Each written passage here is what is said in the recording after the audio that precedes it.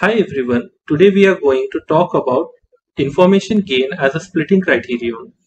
In the previous video, we talked about the structure of the decision tree and also how entropy is calculated. Today we will be talking about how to use entropy to perform a split in the decision tree and create internal nodes.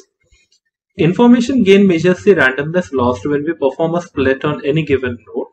Higher the randomness lost will mean more chances of getting a pure or near to pure nodes after splitting. This will mean that the decision tree is able to arrive at a decision. As we have explained previously, randomness is measured in terms of entropy, and hence the information gain is the difference between the randomness of the parent node or the entropy of the parent node and the randomness of the child node or the entropy of the child nodes.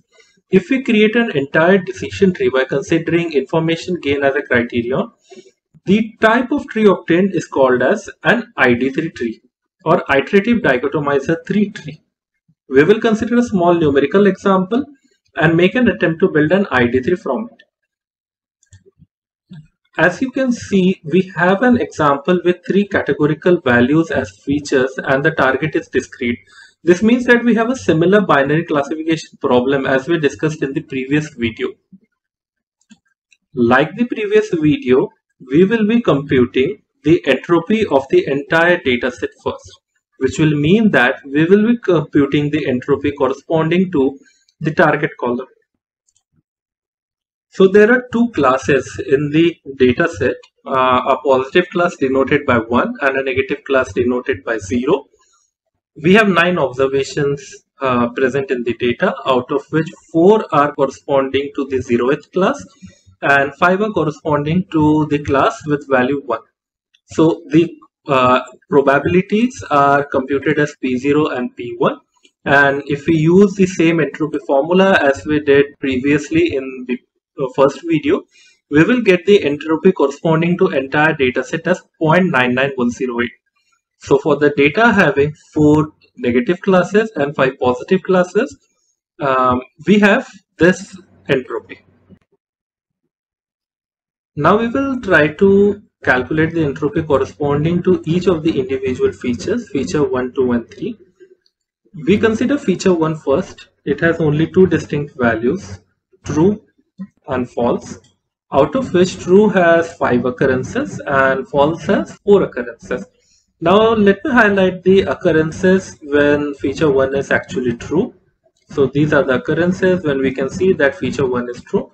Now if we see, out of all these 5 occurrences, the negative class has happened only once. Hence we write the probability as 1 by 5, while all the rest of the 4 occurrences are positive, and hence we write the probability as 4 by 5. Similarly, for feature 1 being false, the negative class happens 3 times and the positive class happens only once. We use the way to calculate entropy as we discussed in the previous video to attain the entropy as this, which is 0.76. Now let's recall the definition of information gain. So information gain is nothing but the difference between the entropy corresponding to the parent node and the child node. We don't have a root node as of now. We are in the process of selecting a root node, and root node could be any one of the feature 1, feature 2 or feature 3. We will select a feature and then we split it, and the consequent internal or leaf nodes will be calculated. But as of now we don't have a root node. So we will take advantage of the entropy which we calculated for the entire data set, or the homogeneity present in the entire data set a step before, which came out to be 0.99108, and the entropy which we calculated just now, to get the information gain corresponding to feature 1 as this. So as we have discussed, higher the value of this information gain, better it is, because we will be tending more and more towards randomness, more and more towards purity. We now consider feature 2 over here. It has again 2 distinct values, yes and no. And yes is having 5 occurrences, no is having 4 occurrences out of 9. Now what we can see is, out of the 5 occurrences yes is having, let me mark them down over here, These are the 5 occurrences of yes. 3 of them are actually negative, which is rightly pointed out over here. The probability is negative. These are the negative occurrences, and the remaining 2 are positive. And this is rightly pointed out to be 2 by 5 over here. Similarly, for the scenario when feature 2 takes the value no or n, the negative class is occurring only once and the positive class is occurring 3 times. So we use the same formula for calculating the entropy as we did it in the previous video, and the overall entropy comes out to be like this. And again, since we don't have a root node, we follow the same procedure as we did for feature 1 to get the information gain as this. So we can see that the information gain corresponding to feature 2 is much less as compared to feature 1. We still have one feature left. We will calculate the information gain corresponding to feature 3 as well before arriving at a decision. We now consider feature 3. It has 2 distinct values, A and B, out of which 6 times A is occurring and only thrice B is occurring. So these are the instances when A occurs, and the leftover instances are when B occurs. We follow the same way to calculate the probability 0, probability 1 corresponding to A and B. We calculate the overall entropy as this. Overall entropy corresponding to feature 3 as this.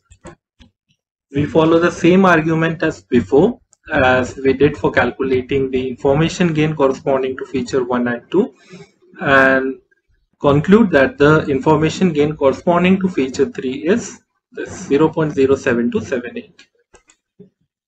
We see that the information gain corresponding to each of the individual feature comes out to be these. The information gain corresponding to feature 1 is 0.22, feature 2 is 0.09, and feature 3 is 0.07.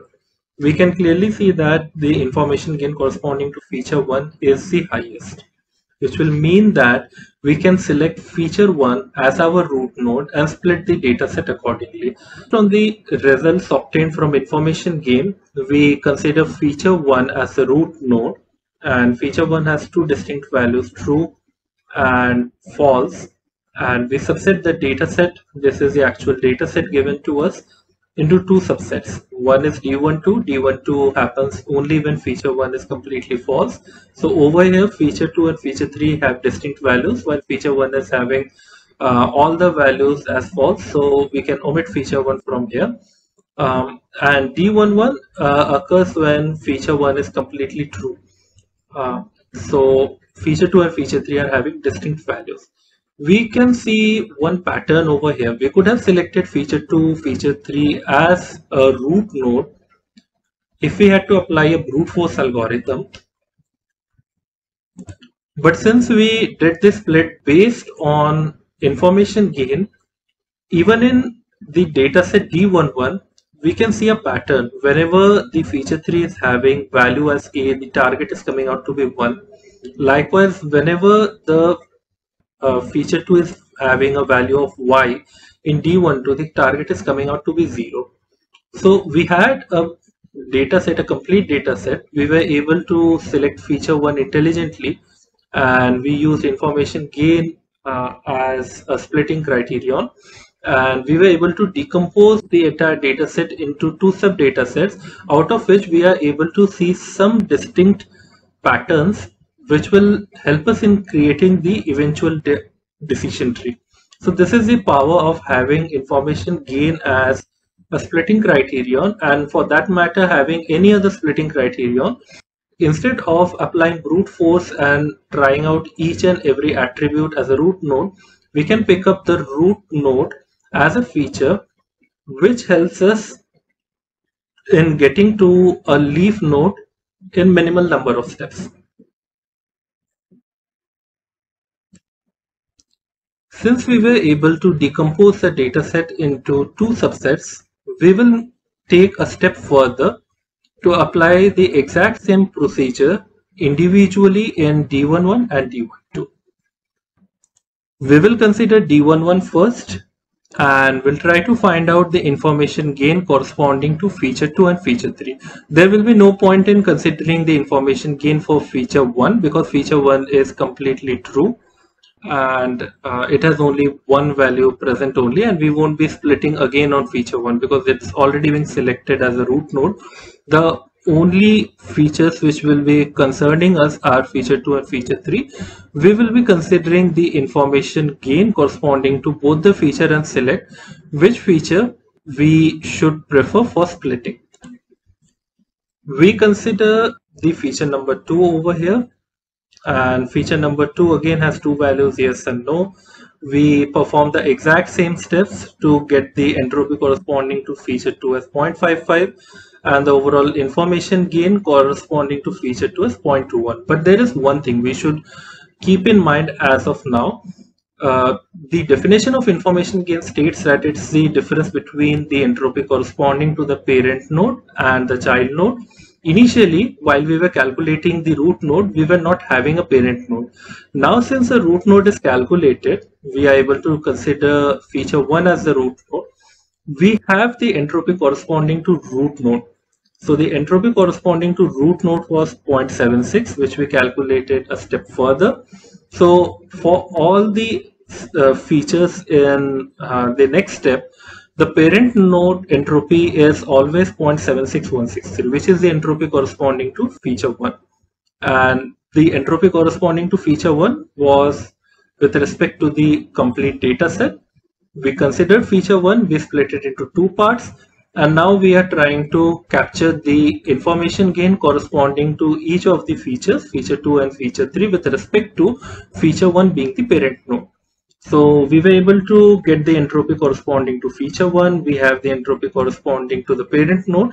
The information gain corresponding to feature 1 comes out to be 0.21.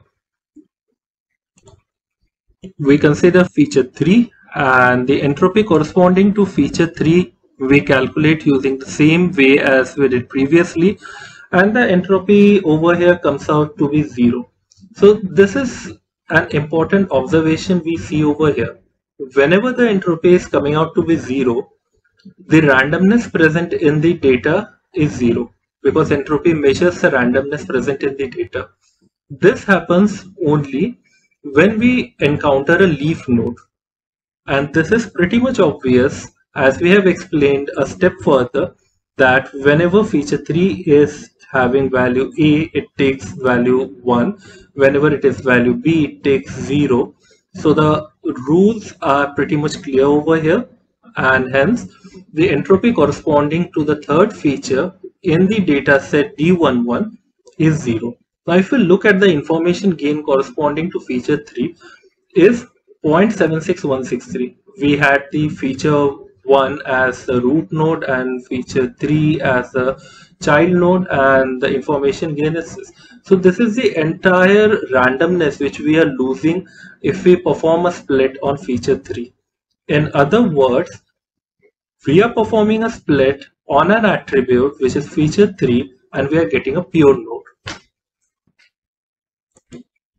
We can repeat the same process for D12 over here, and we consider the feature 2 for calculating the information gain. And again, feature 2 is having two values, yes and no, and the entropy corresponding to feature 2 is coming out to be 0 for D12 dataset, of course, and the information gain is 0.76163. So what we can say that feature 2 over here is a pure node. Calculate the entropy corresponding to feature 3 as well. The entropy corresponding to feature 3 is 0.5, which will mean that this is still not a leaf node, but we actually got a better result from feature 2. This we are calculating just to complete the process, and the information gain is 0.26, which is much less than the information gain we obtained while we perform a split on feature 2, which was 0.76. Now this is the final decision tree we obtain on splitting the data set successively. So we started with a complete data set. We were able to decompose it on the basis of feature 1. We selected feature 1 as our root node, and it had two values, true and false. We get two data sets, D11 and D12, which served as a subset for the complete data set. We applied the same formula for splitting on D11. This was actually D11, and we were able to find out that feature 3 is having the highest information gain, and feature 3 had two values, A and B, and it was able to distribute the data into two subsets. And likewise for D12, we had feature 2 as the splitting node, and we were able to split the dataset D12 based on two distinct values of feature 2, which is yes and no. This actually validates a claim which we actually got after splitting the dataset on the basis of feature 1. So our intuition is very much in sync with the results which information gain provided, and we were able to get a final decision. So if we just remove the dataset and look at the rules which will follow, this is how the final decision tree will look like. We will always check what the feature 1 values are, whether it is true or false. If it is true, then it has to go to feature 3, and if it is false, it has to check on feature 2. If it is true and if feature 3 is checked, if feature 3 comes out to be A, we need to output as a positive scenario, and if feature 3 is B, we need to output as a negative scenario. Similarly, if feature 2 is having yes value, which happened because feature 1 was false previously, then the target will be 0, which is the negative. And if feature 2 is having no value, which will happen, the target will be positive. Let's consider the example where we have a data point whose values corresponding to each of the features is feature 1 is taking a false value, feature 2 is taking a no value, and feature 3 is B, and we need to classify what the output is going to be. So we will follow the decision tree. We see that feature 1 takes a false value. We will take the right child, which is feature 2 over here, and then we observe that feature 2 takes the value as n. So if it is taking the value as n, the output should be 1. We don't need to bother about feature 3 because feature 1 and feature 2 were sufficient enough to give us a result. Feature 3 is not needed. Had feature 1 being true, then feature 3 would have some role to play, but as of now feature 1 was false. We just followed the path which is being given by the decision tree, or the if-else rules to be more precise, laid down by decision tree, and then we arrive at a conclusion. So feature 1 was false, we move to feature 2 and check what value feature 2 is taking. It was taking value as no, and the eventual output was coming out to be 1, which is a positive scenario. So this data point we can classify as positive. So this is how the decision tree, or more precisely the ID3 tree, which uses information gain as a splitting criterion, is used to perform a classification task. So that concludes the creation of an ID3 tree, and hence it concludes our discussion around information gain. See you in next class.